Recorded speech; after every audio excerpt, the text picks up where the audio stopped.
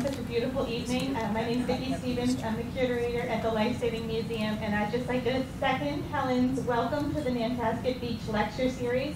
This series is provided monthly by the Life Saving Museum, the Friends of the Hull Public Library, the Department of Conservation and Recreation, in partnership with the Nantasket Beach Resort, and would also like to thank Greg Bennett and Hull TV for filming these lectures and making them available to a wider audience. So thank you.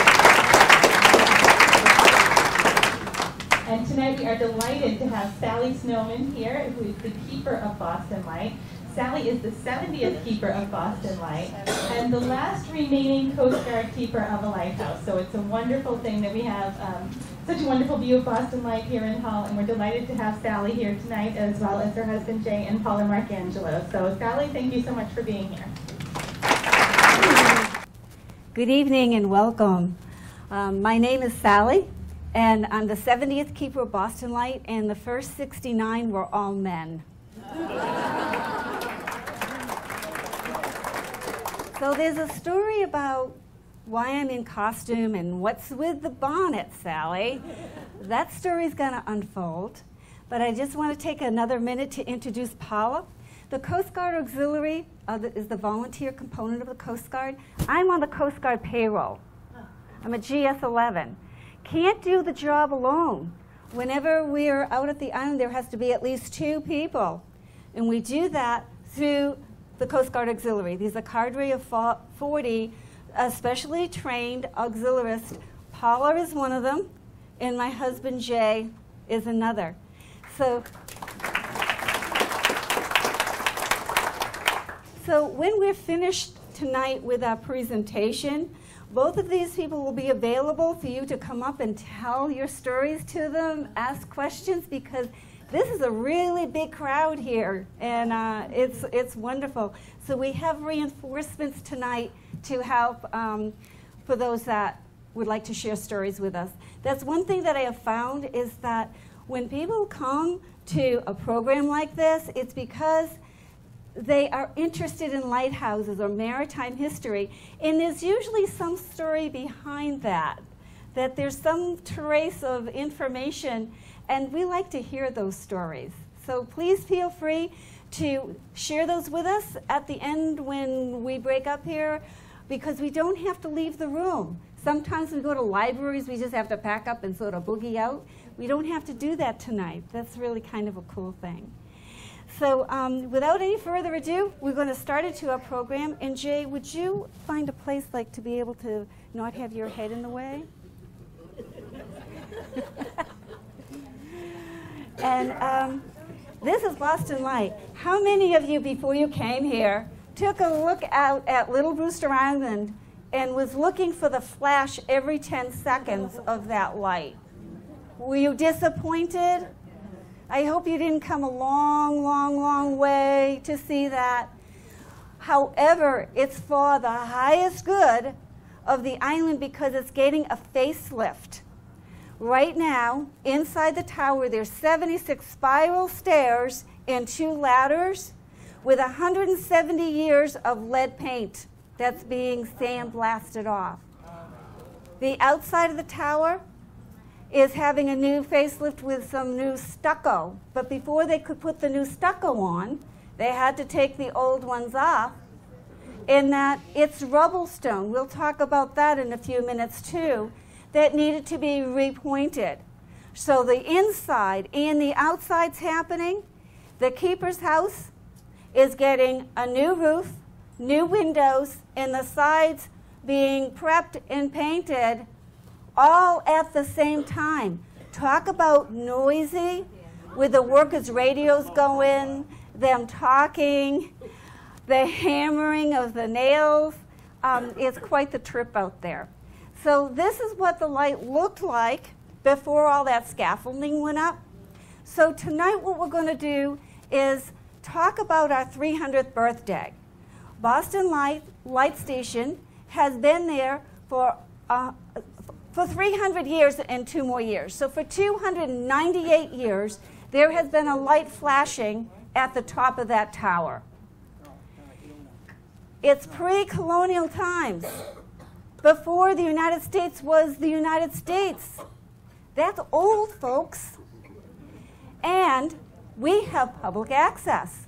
We have that through the Park Service, specifically the Boston Harbor Islands National Park area. Did you know that there's 401 national parks?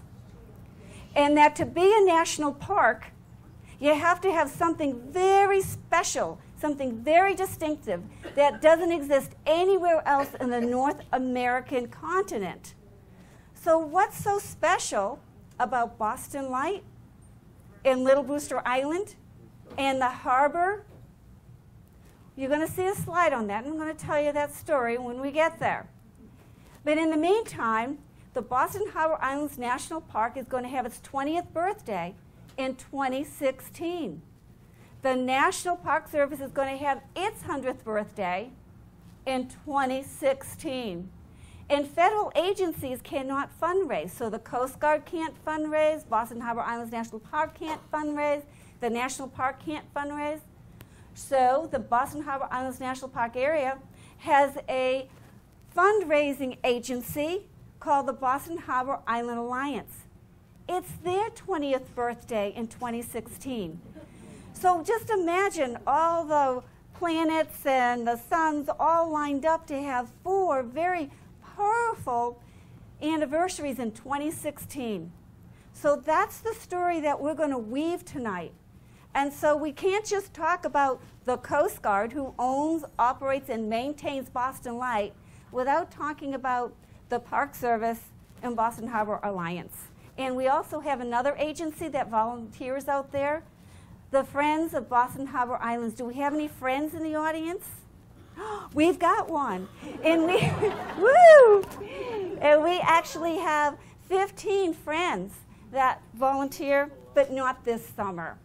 And so that's just another agency that we toss into the mix out there. So with no further ado, here we go. Jay, next slide, please. All right, so here's a recap. We have 4 agencies involved here. We have the Coast Guard. Dun, dun, dun, dun, dun. They own, operate, maintain, pay my salary. Yay! There's a law in 1989, and those in the area, the Hularians, may remember this with Ted Kennedy and others that said, hey, wait a minute, they're about to automate Boston Light and take the Coast Guard active duty off the island. That's the first established Coast Guard light station in the country. We've got to protect that. So a law was passed in 1989 that said that Little Brewster Island, Boston Light, must remain manned, yes, the word manned, with a Coast Guard presence. You know what else that happened in 1989? It said that Boston Light has to have public access for the public to enjoy and to visit for educational purposes. Now, what did the Coast Guard think of that? We're not tour guides. We don't give tours at our places. What is this? Well, just in the nick of time of all that, the Boston Harbor Islands National Park was established in 1996. They had 3 years to get tours running out in Boston Light. So in 1999, the Park Service offered its first pilot season, 6 weeks, on Friday, Saturday, and Sunday, to tour the island. However, some might know that, hey, you know, I went for a visit out at Boston Light before 1999. How did I do that? Well, the Friends of Boston Harbor Island started giving tours out there in 1986. They ran a tour on in June, July, and August. So there was 3 opportunities, and they had big crowds that would go out like 110 people. So now we have formalized 16 weeks, except for this year, because we're a construction site, the opportunity to go out and visit. And we do that through the Boston Harbor Islands National Park. And because the Park Service can't fundraise, they can't handle money from the public, the Boston Harbor Island Alliance sells the tickets to go out to the island. And the Boston Harbor Islands National Park is a part of the national park. So those are our 4 agencies that are all going to have birthdays in 2016. Really awesome. Next. All right. Now, remember the statement about there being 401 national parks in the country, and to become a park you have to have something very, very special, and you were sitting on the edge of your chair to find out what that is? It was a glacier that happened 7,000 to 10,000 years ago. And when it receded and the water melted, what did it do? It raised the water, and what it made was a beautiful harbor.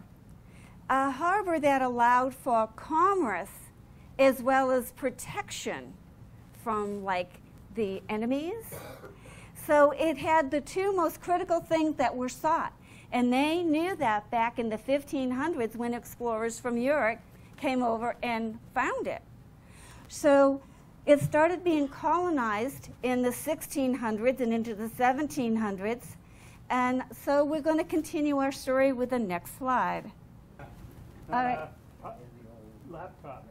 So here we have a map of the Boston Harbor.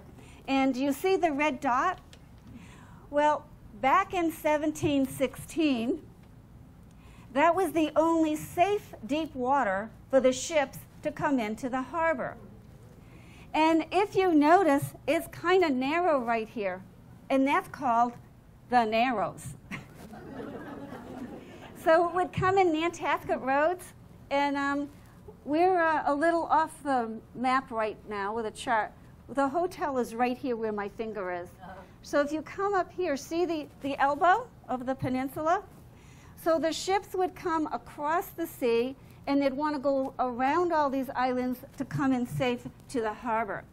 Now what was happening is if they missed the entrance right here, they would flounder on the Brewsters and the Graves ledges, and the ships would crack open like eggshells. The cargo and the people would go in the bay. People died, and it really hurt the development of the colony when they lost all the goods that they were waiting for. So they said, we need an aid to navigation. We need something big to say this is the way, a way shower into the harbor. And they had a choice. They could put it over here at Point Allerton and Hull, or they could put it over here in the Brewsters. Now, when they landed or washed ashore, shipwrecked, here on this side, we have a sandy beach. We have small rocks rather than ledges. And it was the mainland. So if they floundered here, there was an opportunity to salvage the cargo, salvage the people, and sometimes even salvage the ship. Not so out here. So they chose to build the lighthouse on a 1.5 acre at high tide, 3 acres at low tide, Little Brewster Island. And the light was lit in September of 2016. 2016. Try 17, I'm catapulting, yeah, 1716. And so the keeper that was there, the island has been continually manned for 298 years. So if those in the audience know their lighthouse history, they know that Boston Light is not the oldest standing lighthouse. You know why? We had something called the Revolutionary War, and the British said, if we can't have that lighthouse, we're certainly not going to let the revolutionists have it, and they blew it up on the way out of Dodge. So the one that stands there today, the one that has all the scaffolding around it, the one that's getting the facelift, that's the new one, 1783. Still predates the country. So however, the second to oldest lighthouse that was built was Sandy Hook in 1764. That lighthouse was left alone by the British. Too many Tories. And so they're the oldest standing tower, but we're the oldest Coast Guard light station, meaning that there was a house, there was a barn, there was pier, there was an outhouse, and there was a lighthouse. So that's how our claim to fame is, in that today the Coast Guard still maintains not only Boston Light, but over 45,000 aids to navigation around the country. We are a world-class aids to navigation system. And it's not just us citizens saying that. Other countries tell us that we have got a fabulous system here. So the Coast Guard is committed to keeping Boston Light continually lit. Next. Now this is a rendition of what Boston Light would have looked like in 1716 before the camera. We don't know if it really looked like this, but look at the trees. No trees. My hypothesis was that that first winter of 1716, 1717, it was cold. They needed wood to keep warm, and they chopped down the trees. Might have been gone even before that. So we are treeless out there. And the next slide is another rendition. No, Did it jump? that's okay. We'll go with it. It's not our show. And here we have today the Boston Light as it appears today without the scaffolding. And if you notice that it has the keeper's house, it's got a boathouse, it's got an oil house, it's got a generator room, the cistern is tucked behind there. That's what constitutes a station. And it's 89 feet tall. And Jay, can you put the little cursor up at the tippity top? I love talking about the lens, the Fresnel lens. It's 155 years old, 336 individual prisms. I call it the crystal Christmas tree. That's all bubble wrapped right now in behind plywood to keep it safe as they do the interior of the lantern room. Next. Okay, we talk about public access. So the Coast Guard owns, operates, maintains, manages Boston Light. There's a congressional law of 1989 that says that it must have public access. One of the ways that happens is with the Park Service coming out on this particular boat called the Motor Vessel Columbia Point from UMass Boston, another agency that helps us with our tours. And they land on this dock. It's a $1.8 million dock that took 2 years to build that the Park Service built. So a lot of people are confused as to who owns Boston Light. The dock is owned by the Park Service. The island is owned by the Coast Guard. We are in a partnership together. So although so many people think that I'm a ranger, I'm Coast Guard. Next. That money that it costs to get out there, it's a national park, so you're not paying for the park, you're paying for the boat ride out there. If you didn't hear what Jay said, what you're paying for when you come out on this boat is not the tour of the island. That's free. Because it's Coast Guard property, we cannot charge. It's for the boat ride out there. Okay. And then once you get to the island, this really shows how small it is. You go up the walkway, and the boathouse is our welcoming center. So everybody who comes to the island, the first stop is at the boathouse. Next. So this just happens to be a Park Service tour.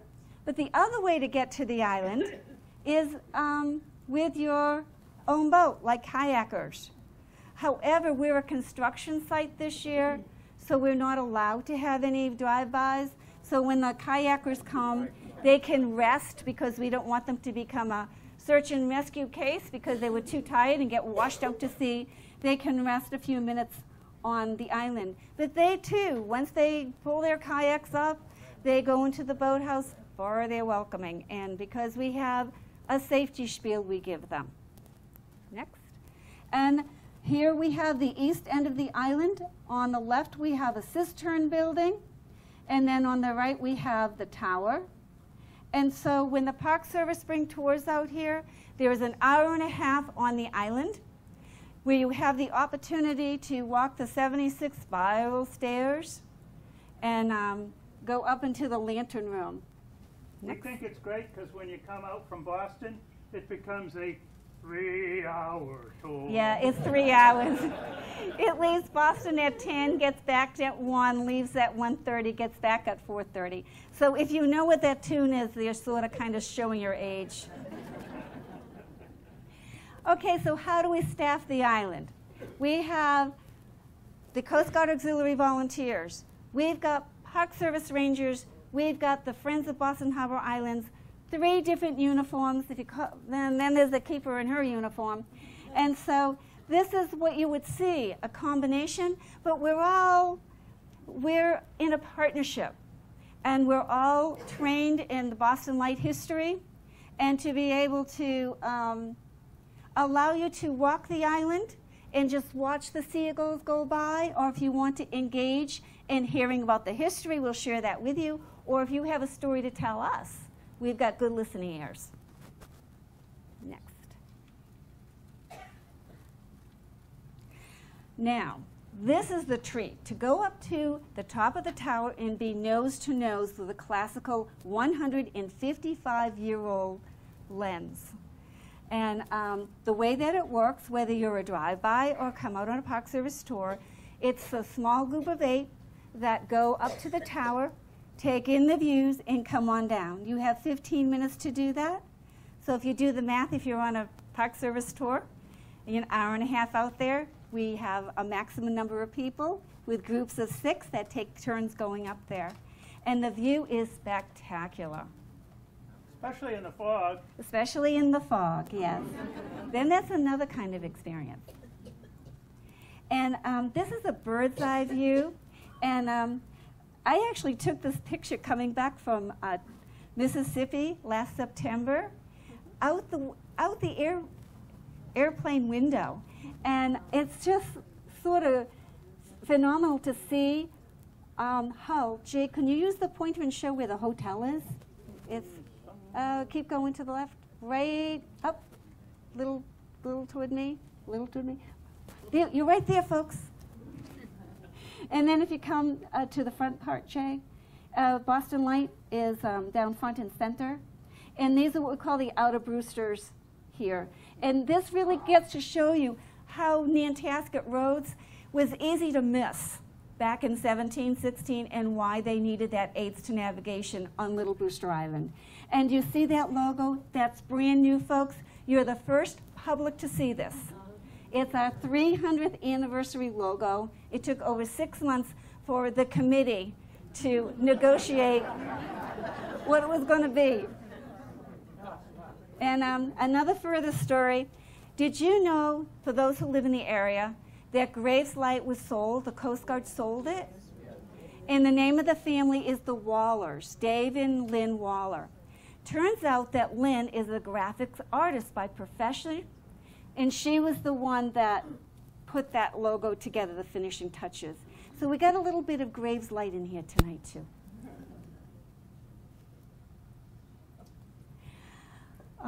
We talk about history.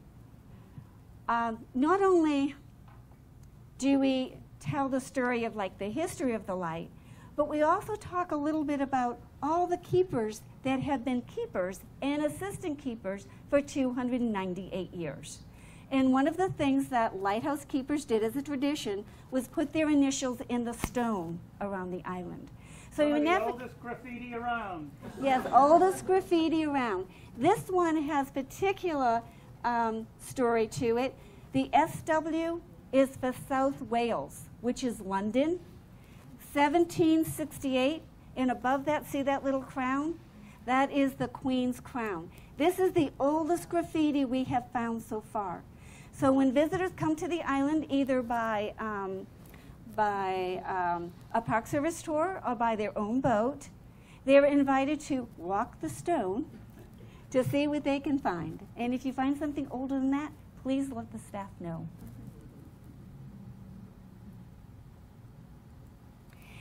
This picture here was taken sometime between 1870 and 1875. The woman's family that took the picture, she grew up in summers at Great Brewster, and at low tide you can walk across to Little Brewster Island. And so this tells stories. Look at the lawn. Do you see things on the ground? That's laundry.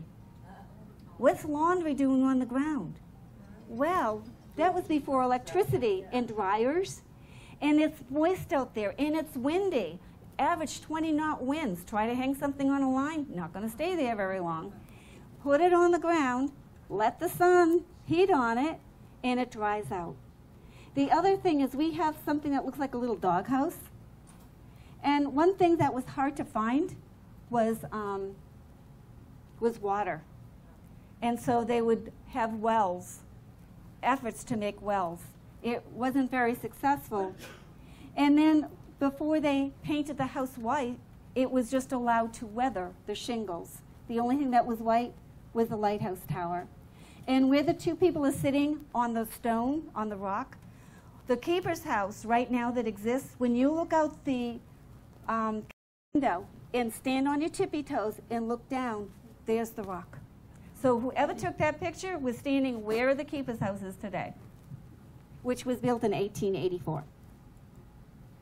This is another picture taken in the 1870s.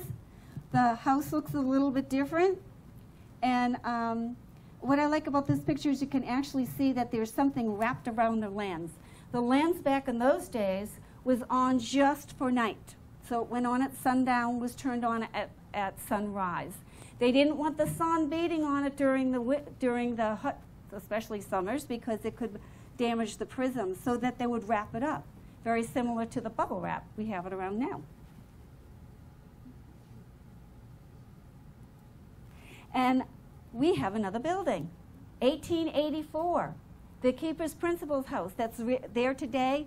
That was an add-on. Now, when you think of technology, you think of needing less personnel, less help. Just the opposite. We needed more help, especially not only are we a light station, we're also a fog signal station, and they had apparatus that needed to be maintained. So they added a principal's house, and the original house that was built in 1859 became the two assistant keepers' houses. It's a duplex, so one family was on one side, one family was on another.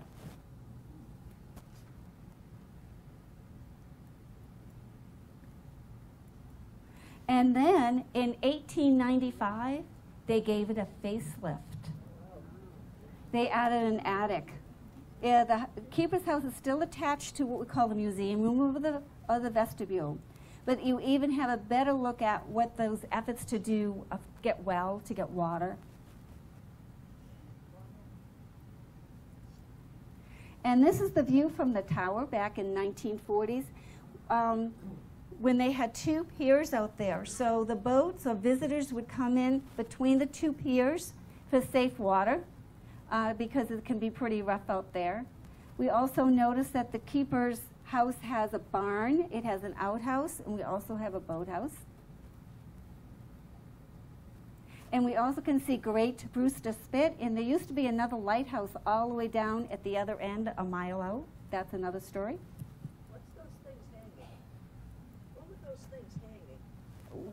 What's what thing? They look like ropes hanging. See them? This? Yeah, that and the Those are boardwalks. Those are walkways. That's to keep you out of the mud. Yes. See, I look at that and know exactly what it is, so thank you. I'm looking, people who are not familiar with Boston Lake, that's the walkway. Pretty cool. And this is one of the 1940s, 1950s, an angle that shows how small a 1.5 acre island really is. And this is an aerial. And you'll see that the two piers are kind of beginning to be dilapidated. And you can see all the buildings that are on this slide. We're going to look at the next one to see what's missing. We're missing a house. What happened in 1960 was the Coast Guard automation said we do not want families and children out on the island anymore. It's too expensive. It is too dangerous. And they made it what we call a stag station. So there were 3 active duty personnel from 1960. They didn't need the assistant keeper's house. So they burnt it down because they didn't know how else to get rid of it.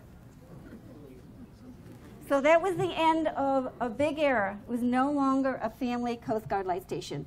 At one time, there were 3 keepers, 3 keepers' wives, and 19 children with 3 outhouses on a 1.5 acre island. Oh my goodness.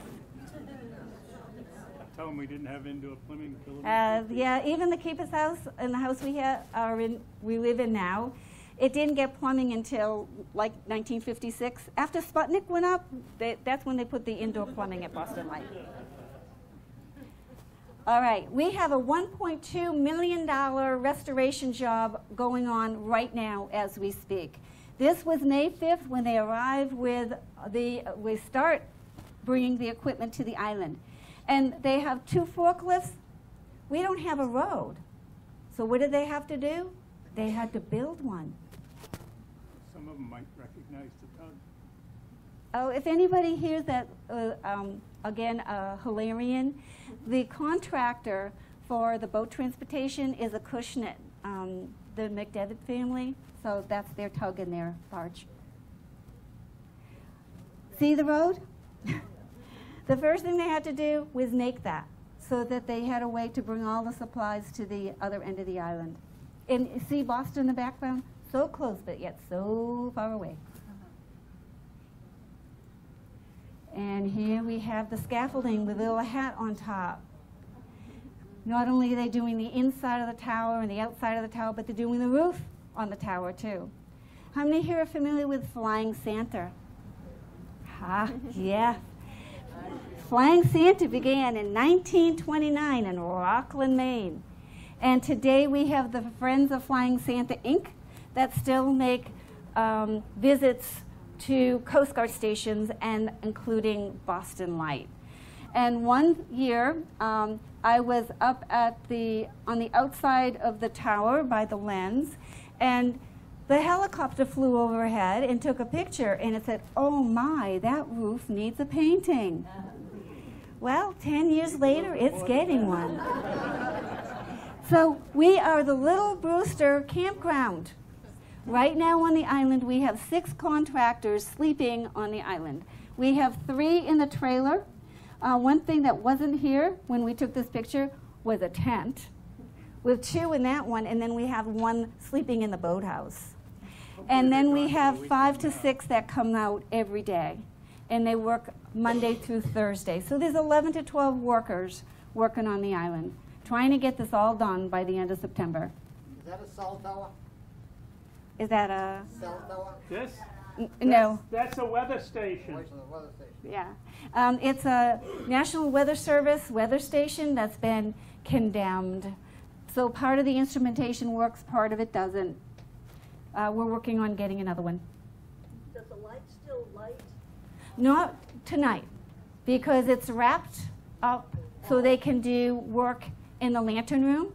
But if not, that 155-year-old lens would be flashing every 10 seconds, 24/7. Is that In my bedroom. Into her bedroom. I counted 10 seconds. Is that dangerous? Is that not having it lit? It's not lit for 4 to 6 weeks, and if anybody's a boater here, there's something called the local notice to mariners, where the Coast Guard announces any anomalies that are out there, and it says that Boston Light is at reduced visibility. We're on a backup light that can only be seen for 9 nautical miles versus 27 when that 9-foot crystal is flashing.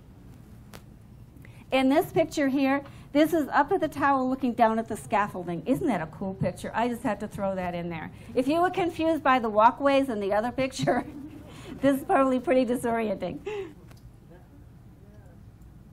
And in closing,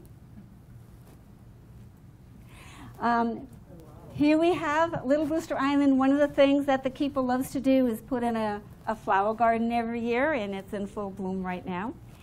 And so we just want to recap what it is that we're hoping that you're going to walk away with tonight. One is that Boston Light's going to be how old in 2 years?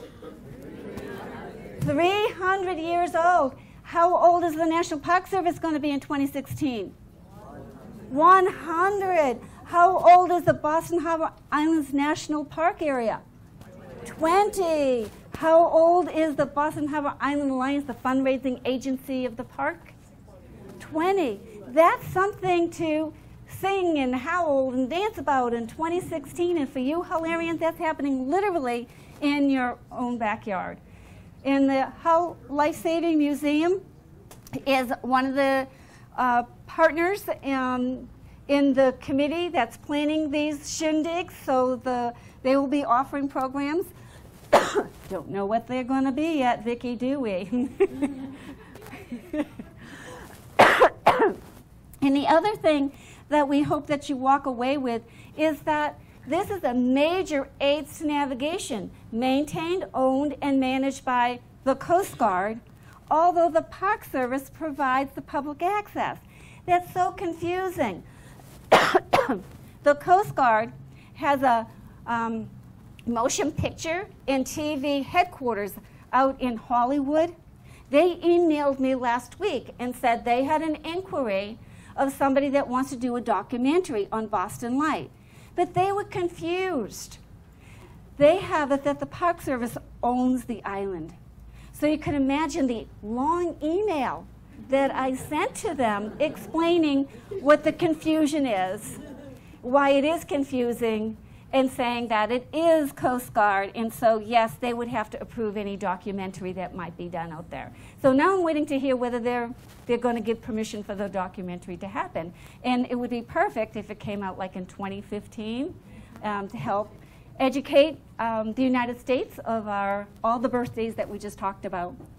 And so the last thing that we want you to walk away with is that we do have public access. Not this year. So we encourage you that next year, come March, April, go on the internet, Google the Boston Harbor Islands National Park or Boston Light to look at what the boat schedule is. And if it's a drive-by, it's Friday, Saturday, and Sunday from 10 to 5. And a lot of people say, well, when would be the best time to come? Over there we have a table, and our friend Anshin is over there. She has a few business cards that came off the printer really quick tonight that have my email and phone number. So if you're a boater in the area and you want to know about that, take that card, call me in May, and make a reservation. And so now we get to say, any questions? Yes. What are your duties and responsibilities while you're on the island? Okay, what are our duties and responsibilities on the island? Back in 1716, it would be to man the light. Light the light at sunrise, close it down, shut it down sunrise. Did I say that backwards? Yeah, you bet. Oh, okay. On at sunset, off at sunrise. However, it's automated. But we do something called rounds. And what we do is, in the morning and in the evening, we walk around, we check all the buildings and make sure that they're locked and they're secured. The other thing that we do is we record the local weather, and we report it to the Park Service. I mean the Park Service, the NOAA weather people. And the other thing that we do is I like to compare what is similar to what that happened in 1716. In 1716, they got their water from the rain. We still do. We have a building called the Cistern Building. Its whole purpose is to collect water. It's got a great big roof to maximize all of that. So when we need water in the keeper's house, we have a tank of 2,200 gallons. The main tank is 22,000. We lay 6 lengths of fire hose from one end of the island to the other. The other thing that happens for me as the keeper is managing over 60 volunteers. That's a full-time job right there. And then also the media contact, so that I'm the one that gets in front of the camera a lot and does the interviews. And now we have this outreach program, like Paula and Jay. We now have 37 Coast Guard Auxiliary and Friends of Boston Harbor Islands available to go out and do presentations. We're starting specifically with this one to go out to senior centers, historic societies, libraries, things like that. So if you have an organization that you'd like a free, no charge, powerful presentation on Boston Light, we can help you out with that. And if you're interested, again, Anshin has some business cards, and so you'll have my contact information to be able to set a time up for that. And you know what? We are over our hour presentation here, and I don't want people falling asleep, so what we're going to do is we'll be available to answer questions and things like that. And some people already discovered that Jay and I wrote a book. It's called Boston Light, A Historical Perspective. Being on the Coast Guard payroll and a volunteer, we can't sell them, we can't touch the money, but Anshin can. And so if you want to check that out, you're welcome to do that. So thank you very much for coming tonight. I'm going to turn you over to Vicki.